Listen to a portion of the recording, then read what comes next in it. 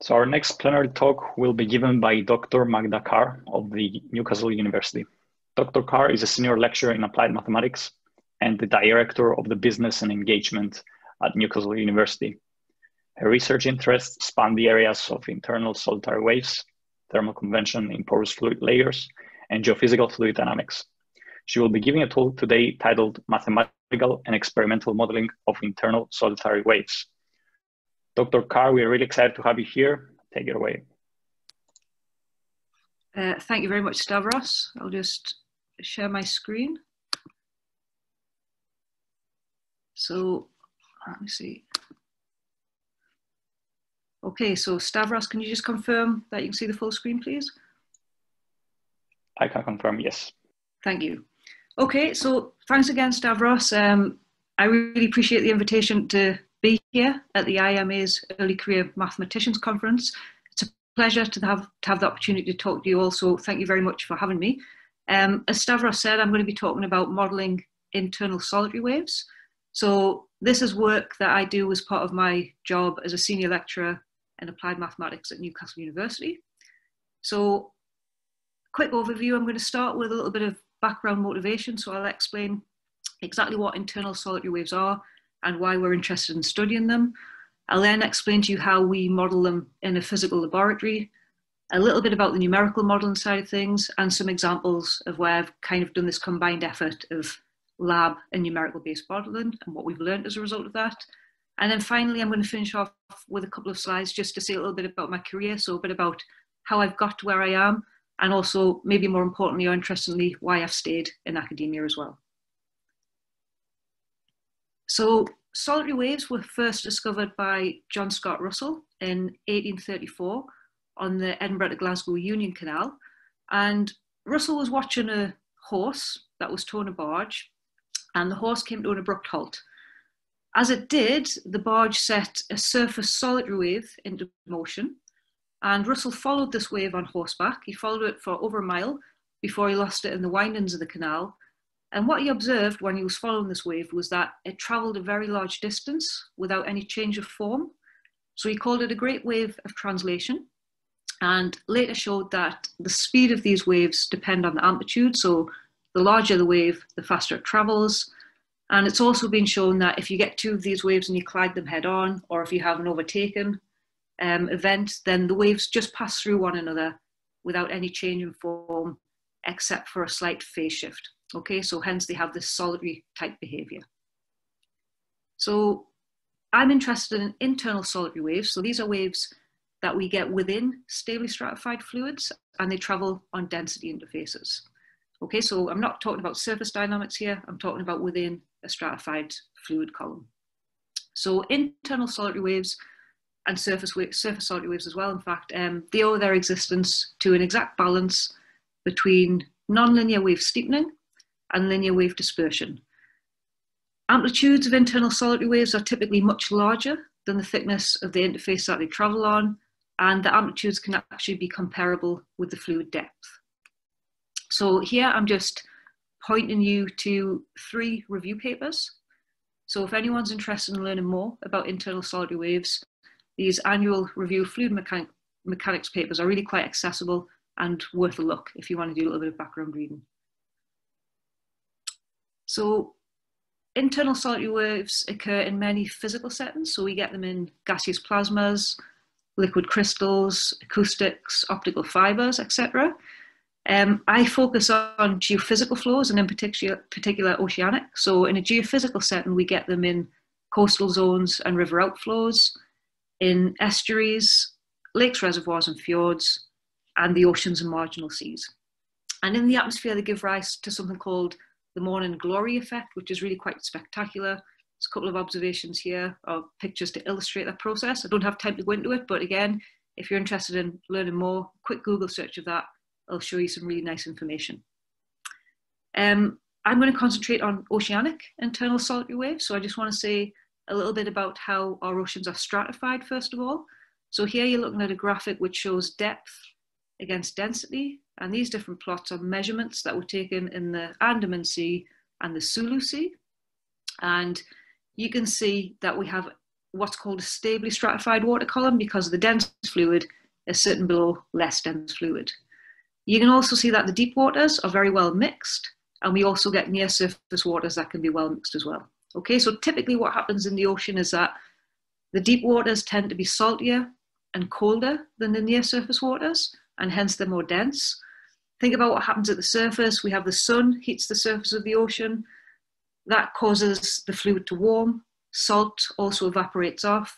We also have rainfall going into the ocean, so we have freshwater input, and we have rivers running into the ocean off the land.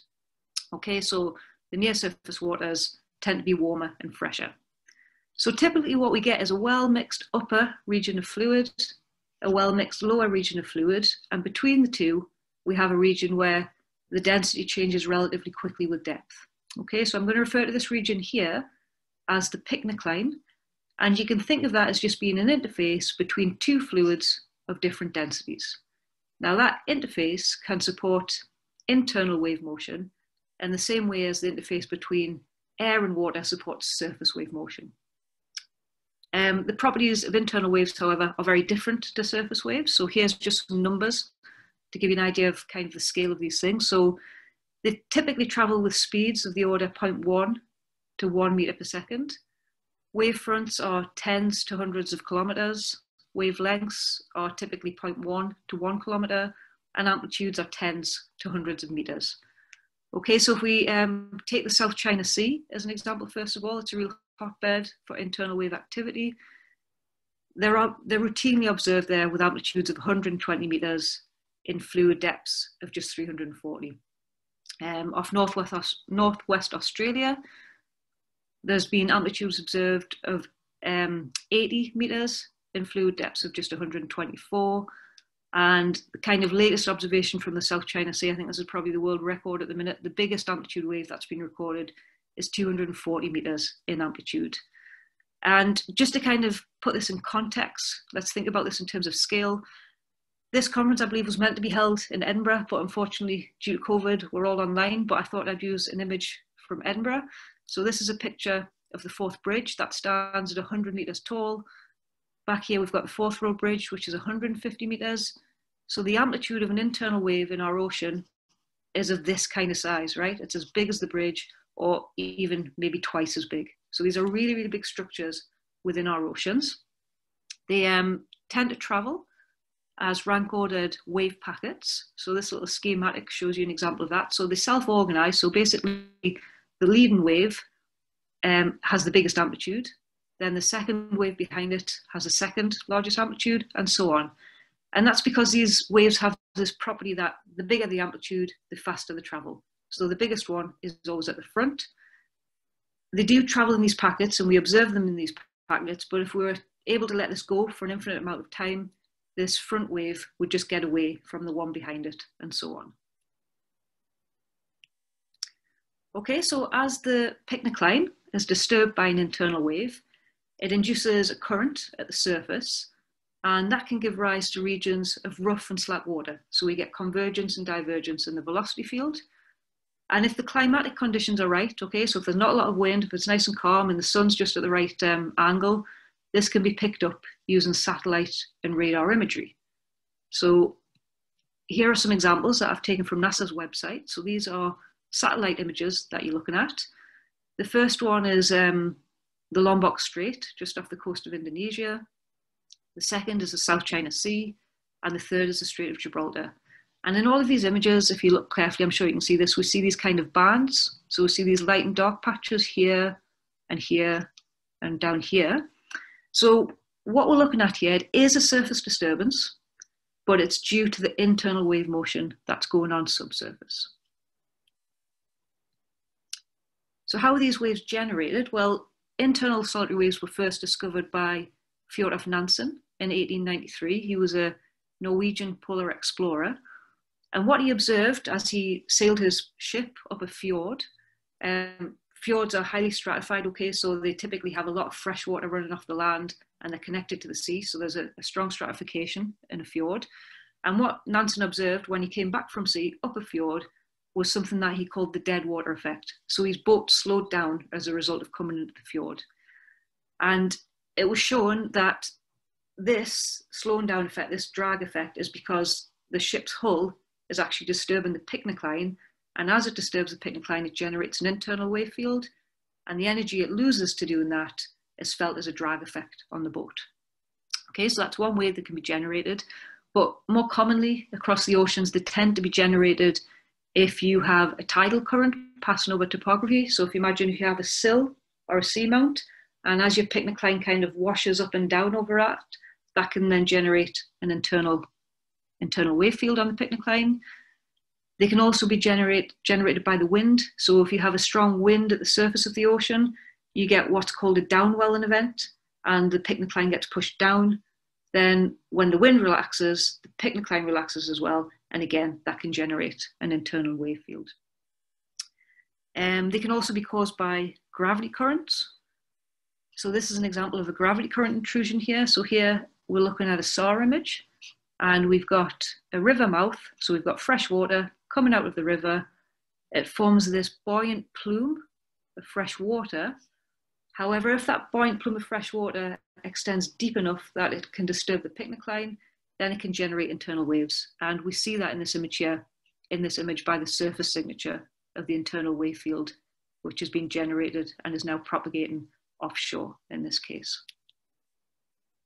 Okay, so there's many different generating mechanisms. These waves are obviously of concern to the offshore engineering community, who want to know what kind of impact loads they have on cables, rigs and risers. They can also cause scour on pipelines, and they can tilt helipads on oil rigs, even after anchor tension has been increased to try and withstand the impact from the internal wave field. So there's some real engineering applications there. They're also of interest to submariners, okay, because internal waves can distort underwater communications.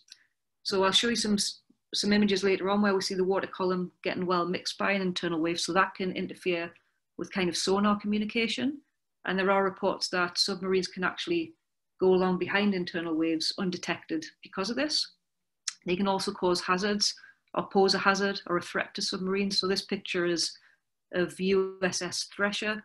It unfortunately sank. It was in the early 60s, and everyone on board lost their lives. Still not clear exactly what happened, but internal waves have been cited as a possible source of that accident. From a physical oceanographic perspective, these waves are of fundamental interest because they're a source of momentum and mixing within our oceans. They can transport heat and nutrients vertically. They can resuspend sedimentary material and also transport mass over very large distances. Okay, so lots of motivation there, lots of good reasons to study these waves. Let me now explain what kind of contribution we make on the modelling front. So if I can first of all tell you how we generate an internal salty wave in the laboratory. So at Newcastle University, I've got a wave flume. It is 7 meters long, 0.4 meters wide, and 0.6 meters deep. And the first thing we do is to mix up in this reservoir that's beneath the tank, mix up a big batch of salt water. Okay, so we just put mains water in there, we dissolve a load of salt into it, and we then pump that into the main tank. So that gives us our bottom layer in the stratification. So let's just assume that has some density rho 3 and that the fluid has a depth H3. Okay, so it's the relatively deep layer and it's the salty layer. Then above the flume, we have 2 more reservoirs, and in these reservoirs, we put fresher fluid. So sometimes it might just be straightforward fresh water, or it could be brine solution again, but a smaller density than what's in that bottom layer.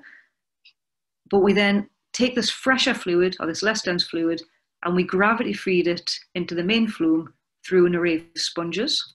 Okay, so this is the lab where I worked as a postdoc in Dundee, and this just shows you what these sponges look like. So we have an array of them, and we fill through them from these reservoirs above using gravity, and that gives rise to a stratification. Okay, so we do it nice and slowly. We end up with a layer of fresh fluid on the top, and we get a picnic line, an interface between those 2 layers. So once the tank's stratified, we then put a gate in the upstream end of the tank, and behind this gate, we fill with fluid which has come from these top buckets, so it's the same density as what we have in the top layer of the main section of the tank. Okay, so behind the gate, we put fluid of density rho 1, and this density matches the density in the top layer in the main section. So now if you take a look across this gate, you can see that there's a density gradient. Okay, so we've got light fluid on the left-hand side, heavy fluid on the right-hand side. So when we pull the gate out, this fresher fluid wants to sit up here somewhere. Okay, so it rises, this heavier stuff falls, and we cause a disturbance to the picnic line, which propagates into the main section of the tank as an internal solitary wave of depression. Now, by carefully controlling the shape and size of what we put behind this gate, we can control what we get out here.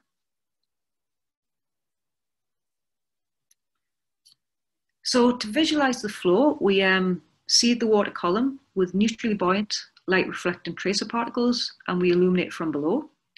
So the base of the tank is transparent, and underneath the tank we have some light boxes. They just generate a thin continuous light sheet, which we put in the main section of the tank, and then we view from the side. Okay, so we're going to be looking at a two-dimensional slice of the flow field. The particles are neutrally buoyant, so they're representative of where the flow moves. So we can use something called particle image velocimetry, or PIV, to compute the velocity field. And the way that works is we have an image, we essentially have white dots on a black background, and we use this software package to take an image in our experimental movie. We then look at the next image in the sequence, and the software uses a cross-correlation pattern matching technique to try and identify where a particle goes from one frame to the next. That then gives us the displacement of a particle, and because we know the time interval between frames, we can then infer the velocity field, or rather compute the velocity field. To measure density, we have conductivity sensors. So sitting above the tank, we have these sensors. They pass an electric current, and when we put them down through our water column, the electrical conductivity changes with salinity. Okay, so as you change the salinity, the conductivity reading changes, and hence we can infer the density field. Okay, so if I can now show you a movie from the lab. So I can just play this and pause it for a second. So let me explain what you're looking at. So we're viewing this in a false color scheme. So you'd normally just see black and white. So you normally have white dots on a black background. This false color scheme just shows things in reds and yellows and greens. Sometimes we can see a little bit more. So this lower layer is the salty layer of fluid. Here we've got fresh water. And this region where we get the congregation of particles is basically the picnic line. And these are just those conductivity probes I mentioned, okay? And the top of the water column is just out of our field of view, just up here somewhere. If I play this, you're going to see a large amplitude, internal solitary wave of depression. You can see it goes unstable, and we're taking conductivity readings through those billows on the tail of the wave. So I'm just going to play that for you again, and I just want you to watch and see if you can work out why that wave is breaking. So just have a look at how the fluid moves and see if you think you know what's causing the wave to go unstable. Okay, so if I can just pause it at that point, and let's have a look at this together. So if you look at the fluid in the top of the water column, okay, or rather in the top layer, the fluid above the interface is traveling in the same direction as the wave, whereas the fluid below is going in the opposite direction. So if you think about what's going on here across that interface, we've got two fluids going in opposite directions, and we basically have a shear. Okay, so there's a strong shear force there, and if that shear is strong enough, then these waves break, and we get these beautiful billows rolling up on the tail of the wave. They're called Kelvin-Helmholtz billows, and they're a result of shear instability.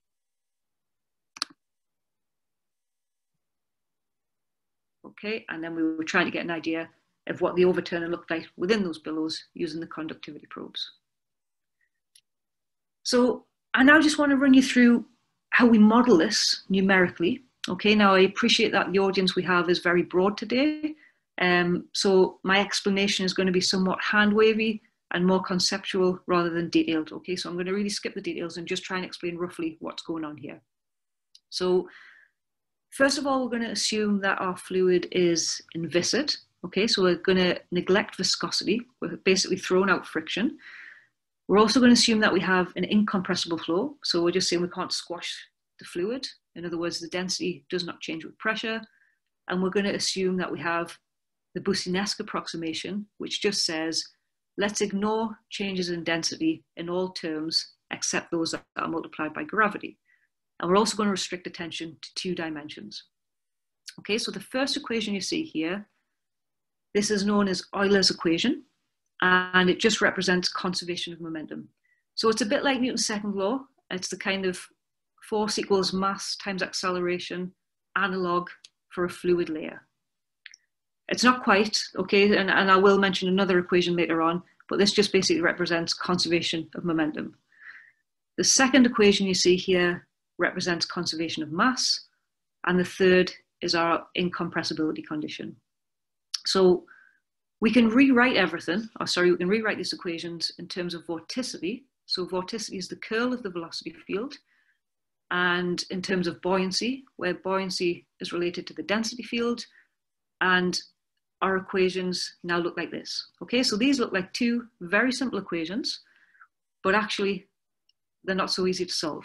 Okay, now we can make some progress, and I'll just explain what we can do first of all. So we can apply some weakly nonlinear theory. So this is Korteweg de Vries, or KdV theory. And in this case, what we're going to say, we're going to assume that we can write our stream function. So this is just related to the velocity field. We're going to write the stream function as a waveform. So some function of x and t. So x is my horizontal direction and t is time, multiplied by some vertical structure function. So I'm taking y to be the vertical direction. Then you can show that this vertical structure function just has to satisfy this equation. This is a Helmholtz equation. And you can see we have dependence on this parameter n, which is buoyancy frequency squared, and that's related to the gradient of the density field, and c, where c is the wave speed. The waveform has to satisfy the KdV equation.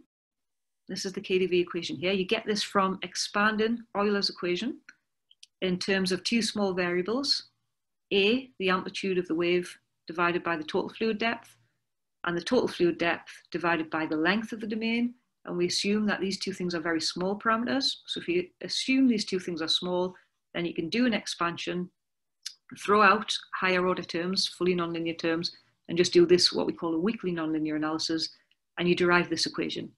Now, what this equation actually says is that you must have a balance between nonlinear wave steepening and linear wave dispersion. So this term here is nonlinear in B, okay, because B appears twice. So we see this is a nonlinear term in B, and this is dispersion. Okay, so there's a balance between these 2 things.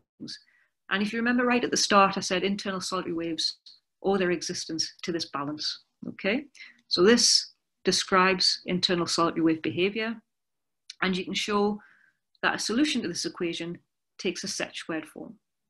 Okay, so that's all well and good and does a really good job, but we assumed that we had a small amplitude. Now, of course, we've seen, or I've already shown you the numbers at the start, that in the ocean, these waves can be very large. And in the lab, to get these waves to break, I found that I really had to push the amplitude high. So we want something that describes large amplitude waves. Okay, now we can't do anything exact or analytical for that. For the fully nonlinear theory, we need to do something numerical. In other words, we're going to look for an approximate solution, and we're going to use numerical analysis and computation to get that.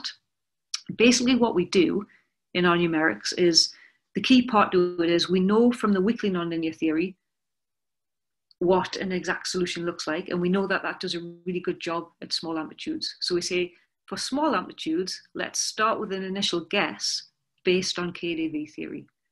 And then numerically what we do is we increment the amplitude in very slowly and in very small steps, and we use something called linear extrapolation on previous values of interest that we got from KdV theory, and we just continue in that way. Okay, so we do this numerically, we step up really gently, but we start with an initial guess that we know is very good for small amplitudes.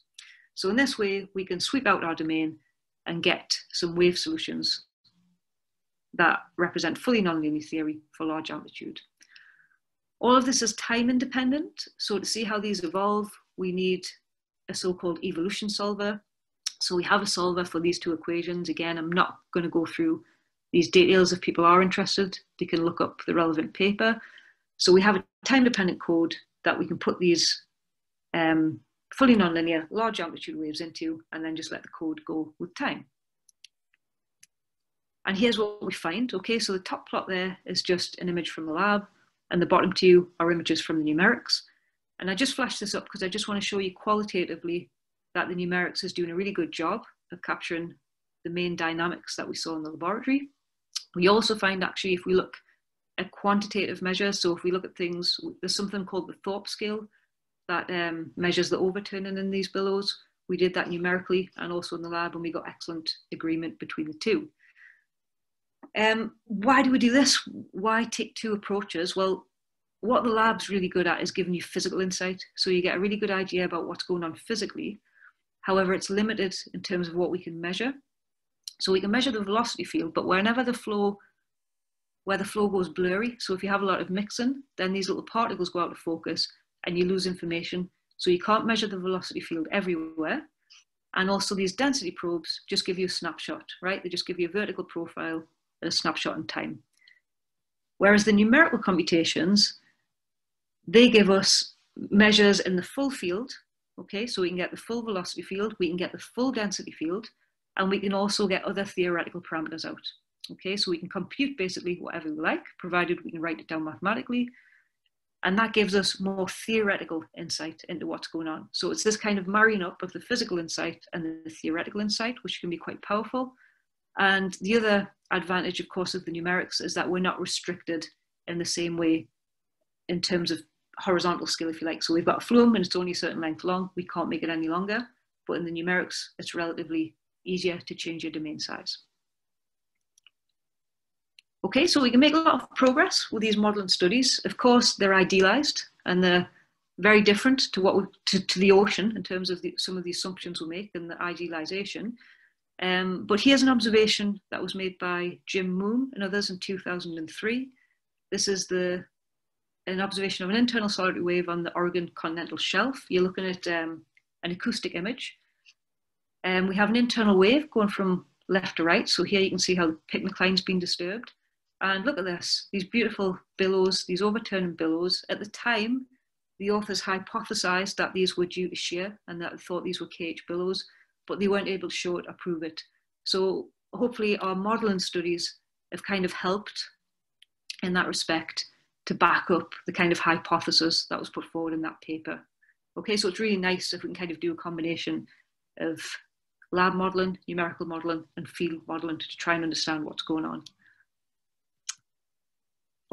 So I just want to show you quickly another kind of perspective. So one of the first experiments I ever did in the lab was to try and measure the boundary layer flow beneath an internal solitary wave. So I just want you to concentrate on the flow at the bottom boundary now. So you can see it's accelerated in the negative x direction by the wave. And then as the wave goes past, it decelerates and slows down. And if you look very closely, can you see, you should hopefully be able to see a flow reversal. So this little boundary layer jet going right along the bottom of the tank. Okay, so interesting, we weren't expecting to see that, but we did these experiments, saw this feature, and then of course we had to explain what was happening and what was going on. We actually were able to show theoretically that that formation of that jet along the bottom was due to the boundary layer separating in the adverse pressure gradient region.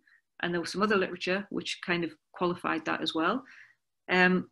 And I want to show you what happens if we increase the flow speed and we zoom right in on the bed. So in these two movies, the top one is output from the PIV, the bottom's in the lab, but we're zoomed right in. We're pushing the fluid velocity. So there goes the jet. You can see it quite nicely in the vectors in the top movie, and we see the jet in the bottom. But also now if you look closely, forming at the top of that jet are these vortices. You can see that they're resuspending particles off the bed, and they're being shed upward into the water column. Okay, so we've done quite a bit in this area, and that was worked out quite neat as well. It's quite nice because around the same time, this field observation came up. So this was made by Quaresma et al. In 2007 on the Western Portuguese mid-shelf. The colour scheme here at the top is temperature, so you can see how the thermocline is being disturbed by an internal solitary wave train. We've got eco-intensity at the bottom, and you can see that there's this turbulence going on in the bottom layer. So it looks like there's some resuspension of particles. Obviously, there's differences between this and what we've seen in the lab, but we think that kind of fundamental features we're seeing in the lab and that we've explained from a kind of classical fluid mechanics point of view are at play here in the field. There's still a lot of work to do, especially when it comes to putting sediment into the problem, but that's an ongoing area of research. Okay, and the last kind of example I want to show you is just what happens if you have what's called a mode 2 wave, and it shows on a slope. So again, at the bottom, we're looking at a lab movie. This image at the top is output from the PIV, so the measured fluid velocity, and the color scheme is vorticity. So you're going to see a mode 2 wave.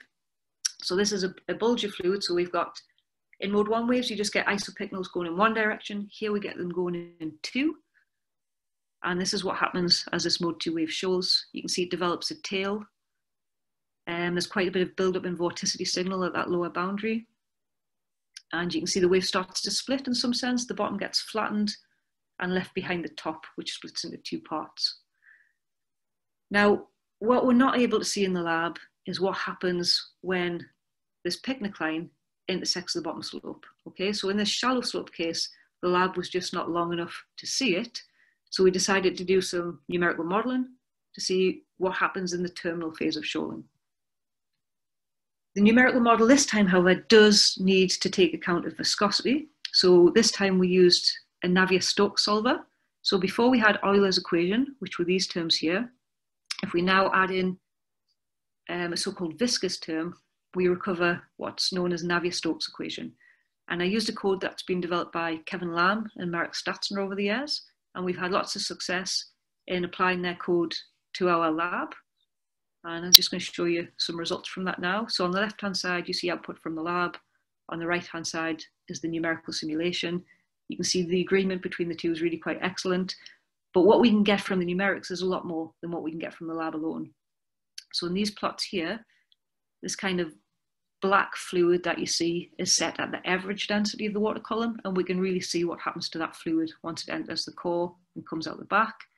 Also, if we look at the vorticity plots, you can see there's a lot more detail in them than what we're measuring in the lab. And of course, numerically, we can extend that domain and look at what happens when the pycnocline intersects the slope and see what happens to these waves as they shoal. Okay, and you can see what's happening here is that the wave essentially degenerates down into mode 1 waves of elevation. So the breakdown lowers the mechanical energy density, and this wave train effectively runs out of steam. It's basically destroyed by the interaction, and there's no reflected wave signal. We did look at different slope steepnesses in this work here, but I just wanted to point out this one because it's a very gentle slope. Okay, so in the field, slopes are typically very gentle, and we're quite interested in, what might be going on in the field. Internal waves dissipate their energy, and we think this may be one way they're dissipating energy. When they shoal, they're effectively destroyed by the process. But that's yet to be confirmed from fieldwork and observations. Okay, so that's hopefully given you a little idea of some of the things I've been working on. In addition, we've looked at what happens if you have a sill at the bottom. So if you have a seamount, how do the waves interact with sills? And we've also been looking at what happens if you have ice at the top. So what's going on in the Arctic at the minute? So if you have an internal wave that interacts with some sea ice, how do the dynamics change? So I did a set of experiments in this cold lab facility out in Germany. So we actually chilled the lab right down and made real ice on the top here, which was really neat. We had to work in hats and gloves and things. It was quite a challenge from a practical point of view, but that was a really nice project. Unfortunately, I don't have time to say much more other than that, because I just want to very quickly finish off by saying a little bit about my career and kind of how I got to where I am. So I started off by doing a maths degree at Durham University a few years back now. The reason I chose maths, I think first and foremost, was because I enjoyed it. So I certainly really enjoyed doing A-level mathematics, and especially applied maths. I think, kind of earlier on in my school education, I wasn't too fussed about maths, but I really enjoyed A-level. So one thing was I certainly enjoyed doing mathematics. The reason I went to Durham is because Newcastle United used to train there. So back in these days, we had a really good team. Kevin Keegan was the manager, and Newcastle trained on the university sports ground. So I thought, that'll be great. I'll just, I can go watch Newcastle training all the time. Didn't realise I would have a big timetable and lots of lectures to attend. So I actually didn't get to see them a lot. But my main decision to go there was a love of maths, and because Newcastle trained there. I did a 4-year degree.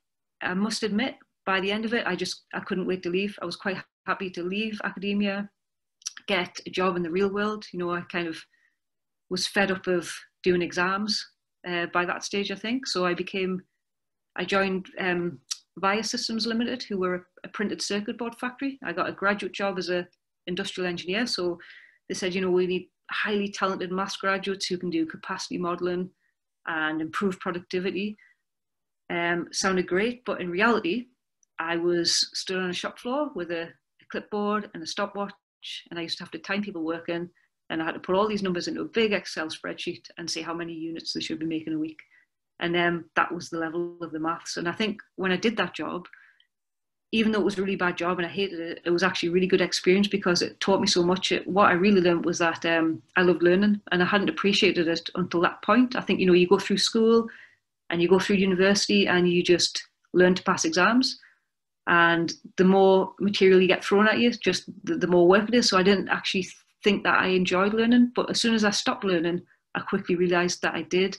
And I decided to go back to university because I missed learning so much. I didn't want that to kind of be the end. I was also very fortunate in that one of my old lecturers, Dr. Vernon Armitage, had kept in touch with me. And he'd got in touch and said, how's your job going? And I'd said, I really don't like it. I don't know what to do. And he said, well, look, why don't you come back to Durham and do a PhD? And I kind of said, a PhD what? I didn't even know what one was. So if it hadn't been for someone like him, I probably would have been a lot more clueless than what I was. And he encouraged me back, and I came back to Durham and I did a PhD. Thoroughly enjoyed that. It was a completely different learning experience to doing a degree. I think the beauty of a PhD is you can only go as fast as you can learn. So you're very much in charge of your learning. I did that with Brian Strawn, who was a real pleasure to work with. He was a fantastic supervisor. And we worked on modelling convection currents in fluid and porous media. So I thoroughly enjoyed that. Another little football connection. So when I was an undergraduate, I played football at university, and I really missed that in this year out. So it was another reason to go back to university because I missed learning. I also missed playing football. So that was a fantastic 3 years in Durham with Brian. After my PhD, I moved to Dundee as a PDRA. I was working with Peter Davies in Dundee, and that's where I was introduced to lab work on internal solitary waves. So I hadn't done any lab work at that point. So my PhD was computational, it was numerical. The lab work was completely new experience, but that was one of the attractions for me. The other attraction was when I met Peter for my interview. I just really liked him, hit it off with him straight away. He also had a picture of his son on his desk, dressed in a Newcastle strip. So we got talking about that. Turns out he was a Newcastle fan as well. And the interview quickly turned to questions like, who would you play at left back on Saturday? And who's your favourite goal scorer of all time? So I knew instantly there was a connection there, and I really enjoyed Peter's company. And that's turned into a fantastic collaboration. We still work together to this day. We also played football together for a while. After the postdoc, I got a position as a lecturer and then a senior lecturer at St Andrews, which was very fortunate because of its proximity to Dundee. It meant I was still able to get access to the lab and, like I say, keep this nice collaboration going with Peter. And then more recently, I've returned back to the northeast of England and I'm now in Newcastle. So to summarise, how have I got to all these places? I have to admit, I think I've just fallen into a lot of it. Yes, there was a love of maths there. Football has played big decisions where I've gone and why, which is completely bizarre. Nothing to do with maths or the people or the places, but, you know, part of my life. But the biggest influence on me and the reason I am where I am is, I have to say, is people. Okay, so Dr. Armitage in those early days, Brian has been my PhD supervisor, and Peter as my postdoctoral supervisor, were all fantastic mentors. Okay, and I've been very fortunate to have had them help me, guide me. I've had great working relationships with them, and they've really kind of pushed me to the places I am today. So advice I would give to you all is, when you go for interviews different places and when you're considering what you might want out of a career, Really think about the people you're going to be working with. Really think about whether that relationship's going to be a good one, and choose people that you like, choose people that you get on with, choose people that you think you're going to, you know, enjoy being in their company. And it makes such a difference. And I think I've been very fortunate in all the people I've worked with. I've really hit on with that. Okay, so finally, why have I stayed in academia? Well, or why do I enjoy doing this work? So the biggest attraction for me is the research. So the research is obviously original. Okay, so by definition, it has to be original. So that means you're the only person working on it. Okay, and that is really exciting. So this idea of discovery and being the only person in the world that is probably working on that exact specific thing is just mind-blowing, really. This kind of discovery science is really nice. It means that you're doing very highly specialized work and original work, and you can claim to being a world expert in what you do because you're the only person in the world doing it, right? So you can say you're a world expert in what you do. Moreover, you get to travel the world because of that. Okay, so people want to hear about what you're doing, and you get fantastic opportunities to travel. So again, with Peter, I was very fortunate. He sent me all over the world when I was a postdoc. I probably didn't appreciate it at the time. I was quite intimidated by it, didn't particularly enjoy it. And it's only with hindsight, and when I look back, I realised just how fortunate I've been. So in red here are all the places I've managed to get to with work. But more than that, it's the people I've met. So while I say at the start it was quite intimidating and I didn't particularly enjoy going to conferences, having to speak to people that I didn't know and just introduce yourself, and you know, they just seem so intelligent and on a completely different level. These same people I'm still meeting today, and when I go to conferences now, it's just like a reunion. It's a fantastic social event, and it's really nice to catch up with people and hear what they're up to and share ideas and share knowledge. And I think we're very privileged as academics to be able to work like that. And finally, I think the job is very varied. Okay, so I don't just do research, I also teach, which I really enjoy as well. I think the best way to learn something is to teach it. And I have to do a bit of admin. So I won't pretend I enjoy admin. I don't mind doing it, but it means your job is very varied. No 2 days are the same, and there's always plenty to keep you busy. And it's very flexible as well. Okay, so you're your own boss. I mean, there's pros and cons to that. You do have to be very self-motivated, but with it comes a lot of flexibility. So it's not like a 9-to-5 job. You can pick and choose essentially what you do and when, and that can have a lot of benefits as well. So I will pause there. Thank you very much for your time and for listening, and I'll hand back to Stavros. Thank you very much, Dr. Carr. I must admit the presentation was very interesting, both the technical part and career trajectory information and advice.